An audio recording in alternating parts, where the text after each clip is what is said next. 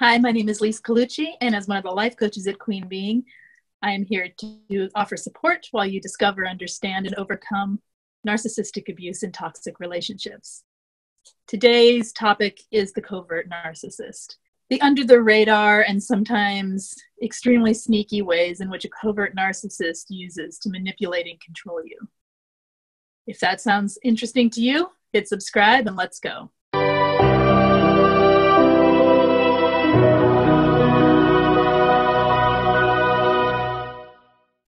In talking with people about covert narcissists, one of the common themes that comes up is that they didn't see the abuse coming, that they felt it was a slow grooming that led from a perfectly loving relationship into one where they were being completely controlled and manipulated and abused without them even realizing that it was abuse. The covert narcissist doesn't use overt tactics. They use a quiet tactic, or they use playing the victim, or let me read some of the examples from what people have said to me. One person talks about how their narcissist did this to a point where it was ridiculous. He told me all kinds of things, like his ex was bipolar and all the women he dealt with hurt him in some way. She felt sorry for him in the worst way. He's definitely a covert, a wolf in sheep's clothing. He also cried to her about how everyone leaves him, and now she knows why. They will often do this, where they play the victim and talk about how their exes are crazy and basically play to your empathy so that you sign an unwritten contract with them that you won't leave them. And by the very stating of how he cried that everyone left him, binds you through your empathy to that person to then not leave them. So you can see that it's a tricky manipulative tactic to get you to stay and to get you to give your empathy over to someone who doesn't have it to share in return. And someone says he surrounded himself with mental health professionals that are convinced he is abused and traumatized by them. Anytime they try to speak up, their side is not considered. So yeah, he's convinced mental health professionals that she is the abuser. And I can tell you this person is not the abuser. They go on to say they're willing and open enough, but every time they have a conversation, he uses words like attacking, abusing, trapping to describe what they do. And it's an instant shutdown. So either he says something that instantly shuts her down, or he will just not say anything at all and zone out. So basically, he's avoiding his own issues by making her the abuser and the attacker. Yeah, they'll turn a switch like this, where anytime you bring anything up that is an issue with them that you need to talk about and you need to have worked through, they will turn it around to being you're attacking them, you're hurting them, you're abusing them by your simple questioning. So that is definitely the tactics of a covert narcissist. And someone else goes on to say, mine basically told me he would die of a broken heart because I didn't acknowledge that he was hurting too. What? Hurting too? With who? I'm sorry, we were talking about me and how I was hurt, but we couldn't because it was all about you. Yeah, it's turning the tables so that they then become the victim and don't have to deal with the issues at hand and don't even have to acknowledge that they've done anything to her. It's self-serving at its finest. Yes, it is self-serving at its finest. Exactly. Oh, here's a good one. I'm just a stupid guy. How am I supposed to know? I need someone to tell me these things. So he plays dumb. Yeah, he knows exactly what he's doing. He's just playing dumb so that he doesn't have to acknowledge what it is he's done. And the thing is, half the times, the things that they do aren't even that big of a deal. It's just a matter of catching them in something that you need to speak about. And they can't even acknowledge that. They can't accept it. They can't go into a normal conversation and discuss issues of a normal relationship. It all has to be flipped back and turned onto you. Oh, here's another mention of when trying to have a conversation with a covert narcissist and asking them anything about what they've done. This person says, the narcissist says, I don't understand the question. That's surely a good way to shut down the conversation and make it all about something that it isn't. So, yeah. So those are some ways in which the narcissist will play the victim. And for a covert narcissist, they have a really good, fast way of turning everything that you're saying to being, you're the one at fault. And it's so fast that when you're experiencing it, you almost might feel like it's your fault. Let's go on to some other ways in which the covert narcissist shows up. Someone says that their mom and their ex-boyfriend were both covert narcissists. They were so nice to everybody else, especially strangers, but when it came to our home life, behind closed doors, it was hell on earth. The more you feed into their fantasy, the more they'll talk bad about you behind your back. They manipulate you, they gaslight you into believing they're perfect. And then they rely on talking ill of you to protect their false image. It took a long time to understand. They rely on your gullibility, your vulnerability, to feel powerful over you and in control of their own lives. That's a pretty good summary of what it's like to have a life with a narcissist who is a covert. This person says they were married to one for 8 years and they've been trying to get divorced. So he was so outwardly caring with other women's problems. He was their go-to, but so uncaring and emotionless with me. He portrayed a perfect marriage to the public, but abused me in every way at home. If I tried to tell someone, even authorities, I wasn't believed because he had set up an image of the model citizen. That image that they create is where the covert hides behind. I mean, overts do it too, but the covert will have two different lives. They will look to be one thing on the outside to everybody else, and then when the mask comes off at home and the abuse starts, it will be a completely different person. Sometimes there can be no yelling, no cussing, no cheating that you know of, nothing that seems like abuse until you break it down into the smaller components of what's actually happened. Meaning the manipulation and the mind control games are so subtle and so under the radar that it seeps in and gradually grooms you to believe that you have something wrong with you and that you're the cause of all the problems. This goes on to say they blame shift, and it's so subtle and so swift that everything felt like it came back to them. And I mean everything. The victim stance was so strong in them, so that every time I even had the slightest complaint or issue to talk about, it became me attacking them, in their words. Basically, if you isolate it to momentary events, you could not explain the abuse to anyone. It was so subtle that even though I've experienced other narcs in the past, I did not see this one for many years. The grooming was so slow that it just became part of how it was, if that makes sense. Yeah, it makes sense. It's what I was talking about with the slow and steady grooming and the subtle manipulations and the gaslighting, the projecting, that you just don't see it coming. And somebody else says they went through the same thing and they thought they were literally going crazy. I would know things for a fact, but he would turn the issue around to where I was in the wrong and feeling guilty for doing something wrong.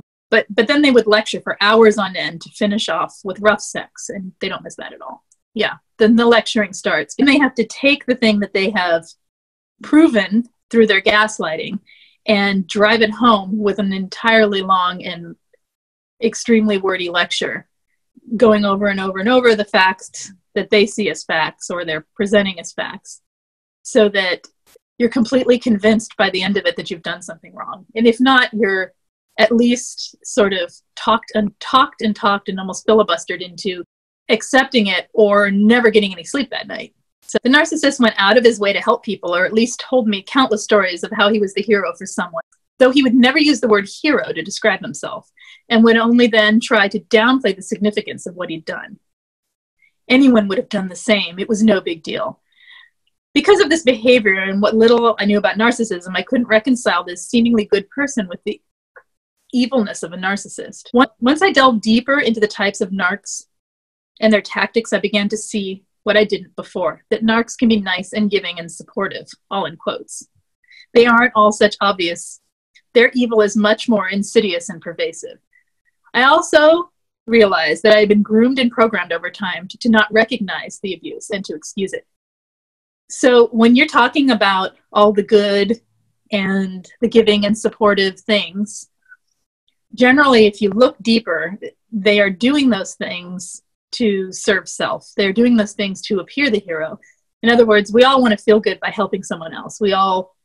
Most people enjoy the feeling of giving to others.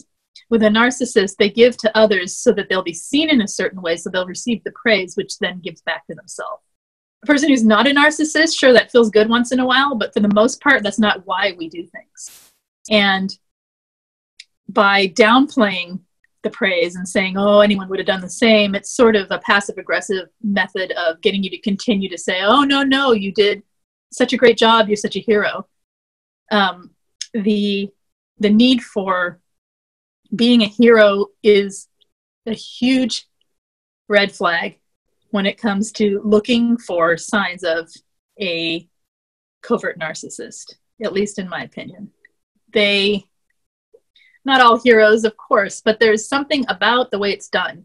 There's something about the downplaying of it and the way it's downplayed. And there's something about the words they use to talk about the situation.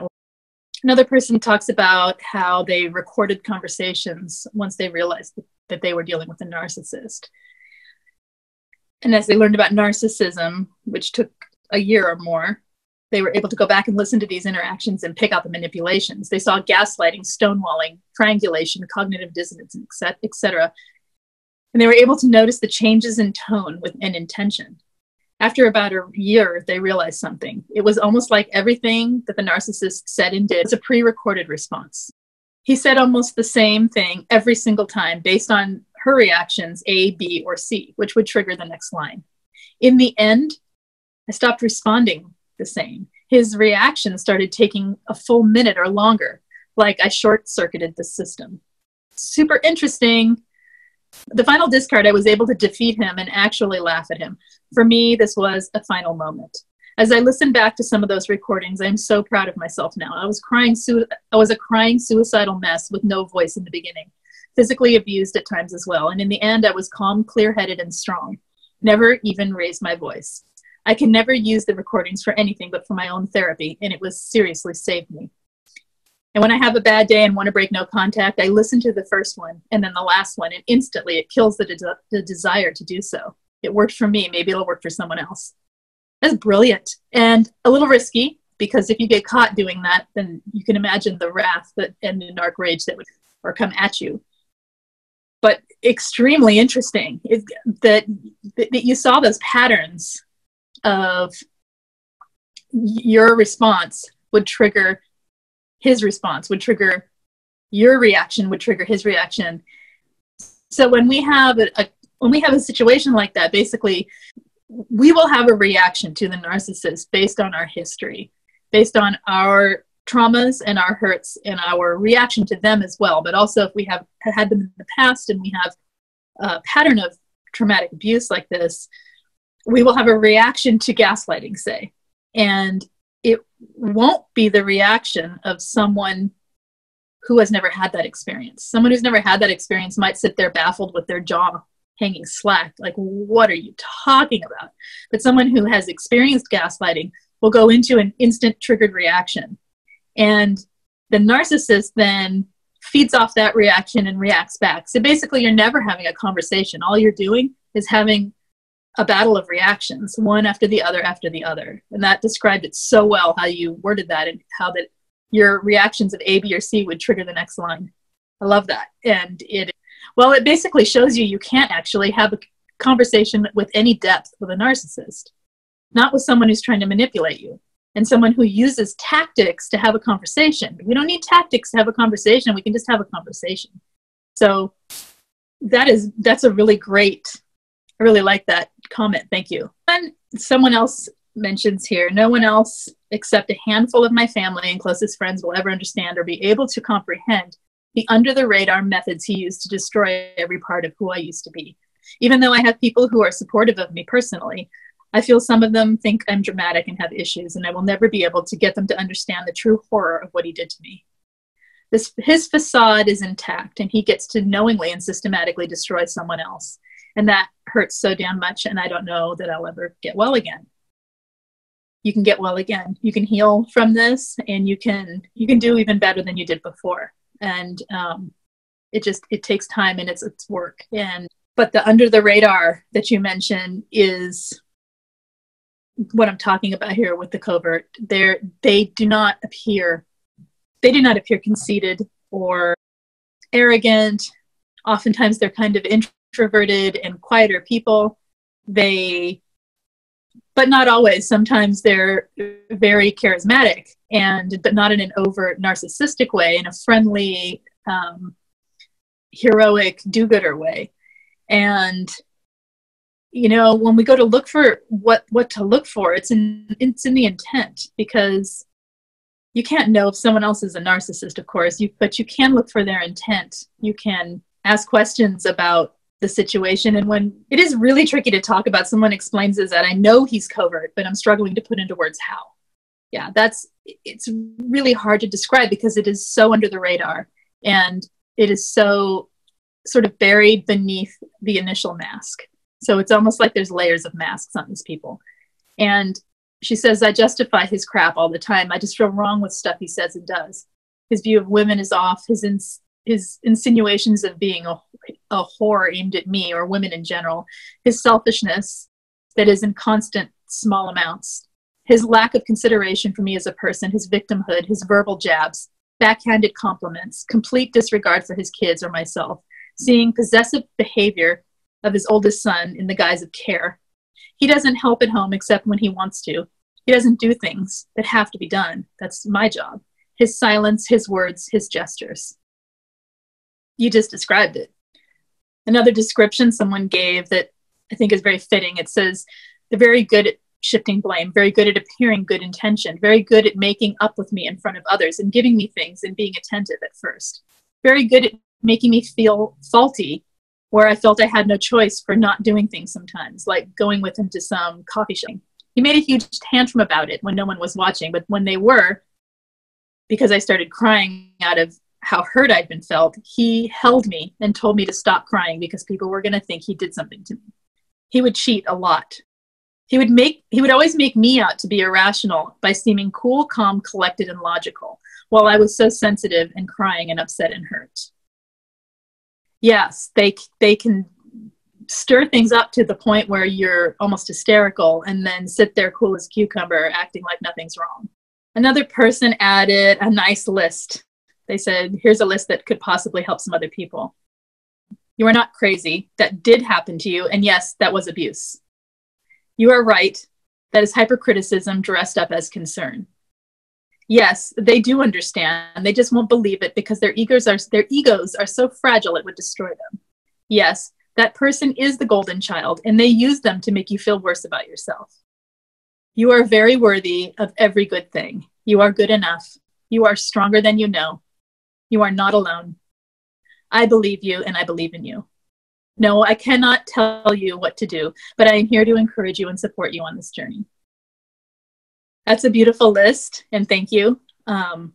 It helps to hear those things when you're experiencing a narcissist in general and a covert narcissist in particular, because very few people see it and very few people believe you when they do see it or when they do hear about it. I never saw it coming because he acted humble, actually put himself down. He's more introverted, but definitely mean. He would give the silent treatment and then make passive-aggressive jabs. Yeah, you don't see them coming. They're like snakes in the grass. You know, it's the wolf in sheep clothing, as someone else put it. Another person describes them as charming. Charming at work and with the family, always helping others, always knew more about his staff and their families than he knew about his own. He said he cared for his employees, but at home he was cold, distant, tapped out, and would drink. I felt like I did not exist, and he did not show empathy to me. He has a double life, I am realizing. He was involved with a subordinate, lost his job as a result, getting divorced too. Yeah, the repeating theme I'm hearing here is this outward appearance of being the good guy, where an overt narcissist is pretty obvious in the attention they seek. The covert narcissist is sort of hides behind this good guy, charming or quiet or heroic or sometimes just average person mask. Underneath it all, and at home and in private, they systematically destroy you with all the same tactics any narcissist uses. It's just you don't see it coming. You don't expect it. You don't expect what all of a sudden is selfish behavior from somebody who appears to be someone who gives to other people. You don't expect it. And it's so much that you don't expect that you think you're imagining it for quite a while. Another person talks about how the narcissist would create fights to then leave the situation. He would deliberately start arguments so he could use this as an excuse to disappear for hours or days. And this went on for many years with them. And then someone else says they figured out similar, and the fights would be started so that he could disappear and have an excuse to go and do who knows what. Didn't see it till the end, though. I never cheated on you when we were together. So he would use that we're not together right now as an excuse to go cheat. So yes, they can be very cunning at towing the line and then pushing the boundary. So they may not look like they are doing anything wrong because they make an excuse like this, like we weren't together then, so it's not cheating. But it's not just with cheating, it's with anything. If they want their way, they're going to get their way, and they manipulate their way into that way. And they can do so by creating an argument and making you the bad guy and them the victim, so they have to storm off. They give a silent treatment in their pain and agony and their anguish from this argument, and then go off and do whatever it is they wanted to do in the first place. But under the pretense that it's your fault that they did it. And the thing is with the slow grooming is that when you meet a person and they are all these great things where they're, giving to people at work and they're heroic and they seem to be nice guys at least on some level. And slowly but surely they begin the gaslighting and they begin projecting and manipulation, but it's all going on at the same time as heroic and good behavior toward other people is going on. So you're seeing two different people in this one person. And it's really hard to know which one's real, because if they're that good to everybody else and they're that good in the world, it must be me. If they're so good to everyone else and they're only bad to me, there must be something wrong with me. And it builds slowly. And when you get to that point, you're already lost in a trauma bond, and you are fully believing, you have full of cognitive dissonance. You know something's wrong, but can't put your finger on it, or maybe you've put your finger on it, but you can't break your heart away from it because that other person is there also, that person that's doing good and everyone sees as the good guy. And that can take a while to break the spell of that and to see that they are not that good guy. That good guy is also a mask they're putting on. And how they treat you is equal or more important than the good deeds they're doing in this world, or pretending to do, or being perceived as doing. So I hope that helps shine some light on some of the ways covert narcissists can show up and behave. Some of the signs I'd say to watch for and red flags would be, just people's intention. And we don't know intention of someone else, but we can watch over time. Getting involved too fast with someone, the covert narcissist is going to get involved really fast because they don't want their mask to come off. They don't want to be seen until they know the person's hooked on them. So getting involved too fast doesn't allow you time to see the nature of someone's intent.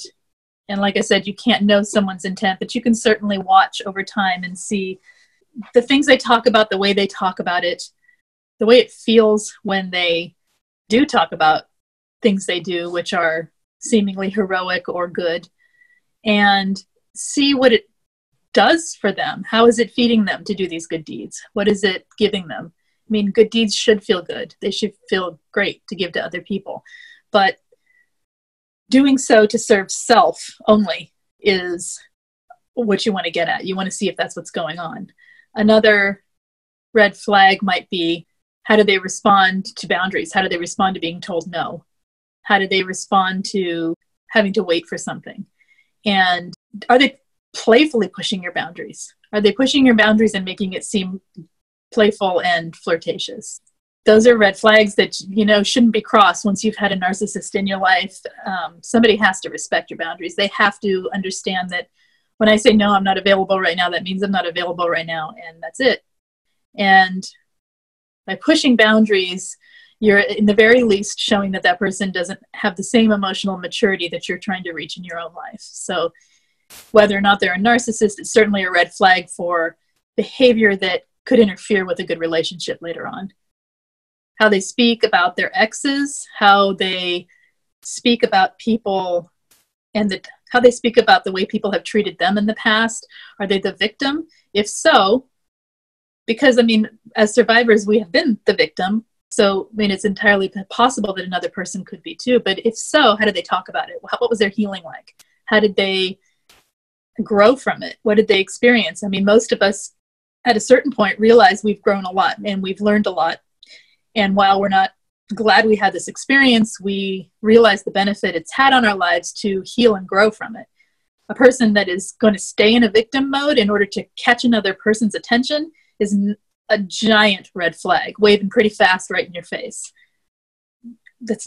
We don't need to save the world through trying to fix a toxic person. First of all, you can't do it. And second of all, could kill you doing it. Besides the other red flags that could be true for any narcissist, but such as love bombing and giving too much attention straight away. The attention is all on you. You're put on a pedestal.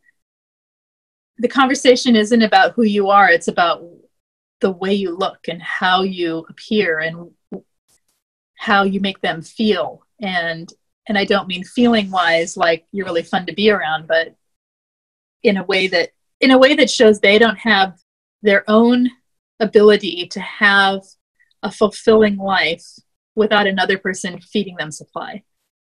And as you grow more towards your own fulfilled life, where you can take care of your own emotional needs and not be relying on other people for external validation, you see it more and more. So at the same time as you're working on learning all the red flags of what to look for in a narcissist, you could be healing up your own gaps in yourself so that you become a person who is filled with self-love and is able to fulfill their own emotional needs, at least to a point where they know they can be happy, but you can be happy by yourself. Other things you can do are learn about your own patterns with what love means to you and what companionship and partnership mean to you, and see where you are expecting the relationship to fill needs of your own rather than filling your own needs and then having a relationship. Thank you for watching. Again, my name is Lise Colucci and I'm one of the life coaches at Queen Being. Hit subscribe and I'll see you next time. Bye-bye.